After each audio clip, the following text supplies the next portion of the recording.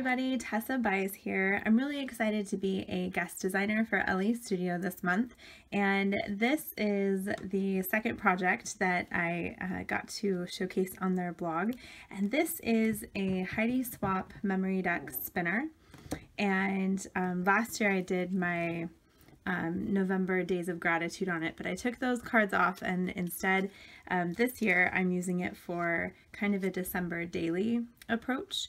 And so I used the 'Tis the Season collection from Elle Studio to create a whole bunch of cards, one for every day of December leading up to Christmas, and then a bunch of extra cards for photos and journaling and all that good stuff. So I'm going to show you card by card because on the blog it was kind of hard to show you in pictures the scope of the spinner. So well, here, let me show you how it spins. So if you haven't seen one of these, it's just like the old-fashioned Rolodex. And as you can see, I've got quite a bit on here, but there's still a lot of room left. I plan to add photos and things like that as the month goes on. So that's how it spins. Super fun, right? And so now I'll just go card by card so you can get a closer look. For the first card, I made it a title card, and I used a die cut to cut out the card out of pattern paper, and then this is an acrylic piece that says Good Cheer. And I love that because it's nice and heavy, so being the first page, it helps, I don't know, get the momentum going, I guess, for a good spin. But all the cards also either have pattern paper on the back or a blank on the back, so I can add stuff to the back too, but I did focus my embellishing on the front. So that's the front. This one I simply stapled a die cut to the top, and then this card here shows you kind of how I did all the months, or all the days of the month. So there's a pattern paper called Countdown, and it's a whole bunch of these gray circles and with numbers up to 25, and then other circles with words and little icons and things like that. So I used a 1-inch circle punch, and I punched out all the numbers that I needed and all the words and pictures that I wanted to. And so there's a card that has one of these gray numbers on it somewhere. And to give it a little bit of extra sparkle, not sure if you can tell, maybe a little bit, there you go, I added some iridescent glitter glue to the numbers just to give it a little extra shine. So all the cards with the numbers have a little photo mat here ready. I like to mat all my photos, and so this is a 2 1/4 inch mat, so I can print 2-inch photos that I can just pop in there. And I made sure not to glue anything down on top of the mat so I can slip my photo in really easily when I have it ready, and then I'll just use a glue dot or something to secure that down. And then I made a lot of paper clips too, and I'm going to actually show you how to make this paper clip when I'm done going through the spinner. Okay, so a little less talking, a little more showing. Okay, there's also journaling cards in the collection, so I made sure to use journaling cards throughout. I did trim them down just a little bit, so they're not 3 by 4 anymore. They're about 3 by, I think, 3 3/4. So I didn't cut off a lot, but I did cut off a little bit to make sure that it would spin all the way around. There's number 2. The puffy stickers in the collection are super, super cute. I really loved working with those and wish I'd had another sheet of them too. Some I just did blank white cardstock and stapled or glued little bits on. This is a paper clip I made out of ribbon. Here's number 3.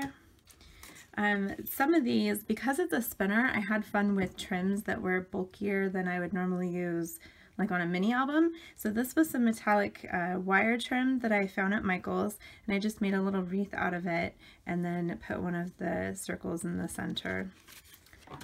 Here's number 4. I used tulle on a paper clip for that one. So some are really simple, and then others are more embellished. Just leaving lots of room for photos and words that I can add later. Another journaling card.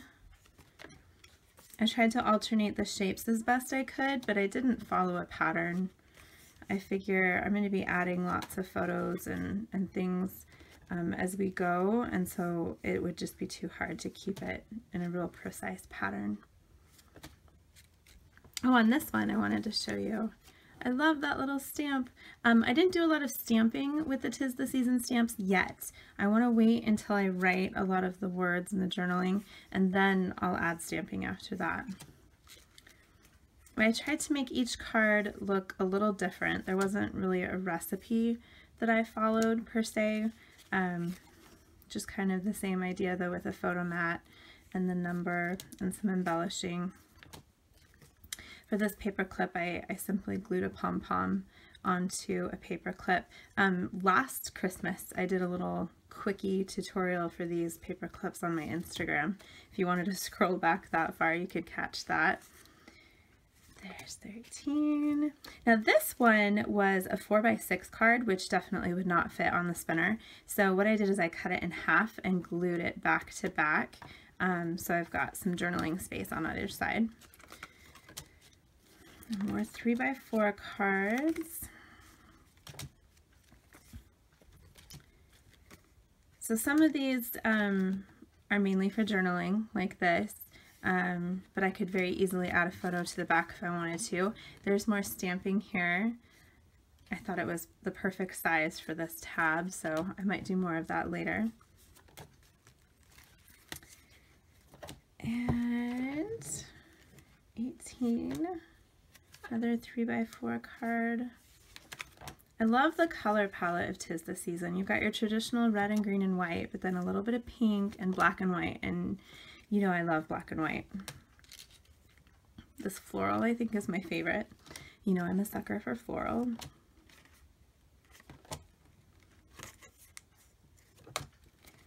And we're getting there.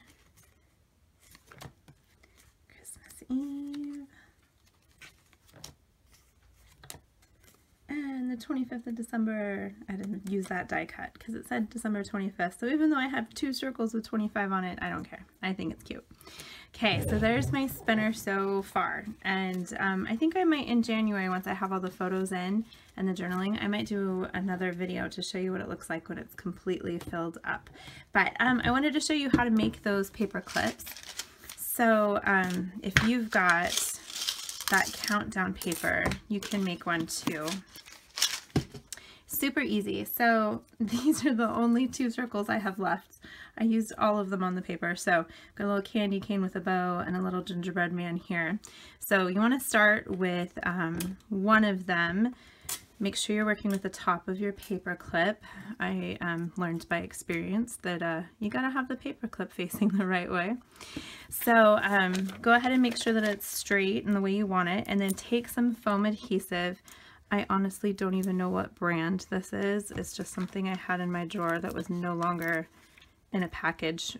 So, but it works great. So take some foam adhesive and put it in the center and make sure it goes over the top of your paper clip as well. And that way, when you put the other side on, the paper clip is nice and secure. And then to make it more festive though, we want to add this tinsel to it. So this is stuff I bought in bulk online, but I just saw some at, where was I? Hobby Lobby had some. I've seen it at Michael's before. Maybe look in the Christmas ribbon, but it's a wired ribbon. And so what I do first is I measure about how much I need. Whoa. And then I pull the wire out because I don't need it. It actually makes it a little harder for me to work with it, I think. So then what I do is I take some glue dots. You could maybe put a ring of hot glue around it if you wanted to, but this was just as easy, I think. And I didn't have to burn my fingers or plug anything in.